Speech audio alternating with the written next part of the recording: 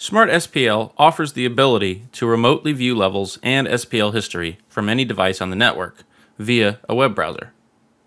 In this video, we'll learn how to configure the SPL Webviewer. To start, once you have an input source selected and calibrated, enable logging.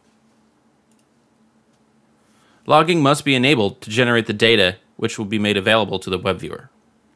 Next, open the Options menu and select API. In API settings, note the IP address and hostname of the computer. If the computer has multiple IP addresses, you can hover your cursor over the displayed IP address to view them all. If you wish, you can enter a password to prevent unauthorized viewing of the web server. Then, enable the server. The status indicator turns green to indicate that the server is operational. You can access the web server via a web browser on any device on the network.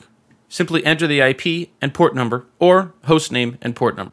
We recommend using Chrome or Firefox browsers. And additionally, we recommend using incognito or private mode, as some browser plugins can interfere with the Webviewer's operation. In the upper right corner, you can select either the light or dark mode for the Webviewer. Meters can be subtracted or added, and an input and metric can be selected for each.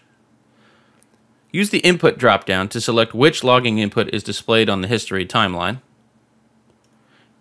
and the display dropdown to set the time range. The following two dropdowns are used to select one or two metrics for display on the timeline.